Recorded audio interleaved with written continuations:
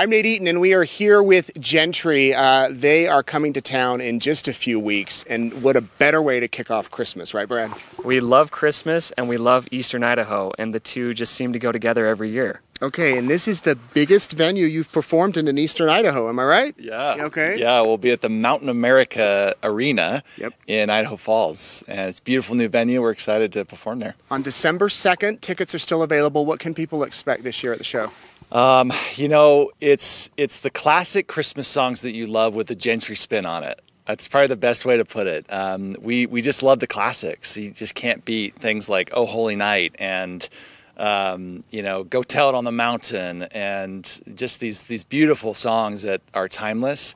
And then this guy, when he puts his musical spin on it, it just is something magical. Oh, that's going to be amazing. Might be some people watching saying, these guys look really good, but I don't know much more about them.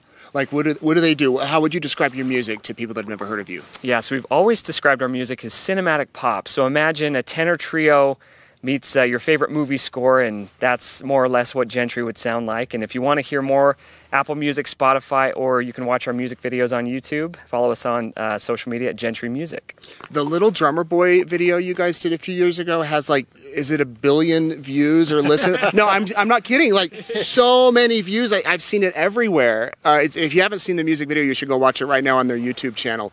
And it's kind of a twist on a classic song, like you were saying, a really upbeat one.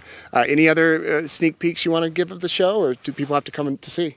I mean, we will say this, that every year, even if you've been to a show before, every year we always introduce new arrangements and try to mix it up and keep it fresh, but it's the Gentri Christmas that many have come to know and love. And it's right here in our backyard at the Mountain America Center, December 2nd. Tickets are still available. We'll put a link down there in the story that you can click on to get your tickets. It really is a great way to kick off the holiday season, or at least, you know, prepare for Christmas and have a good night out. Thanks, guys.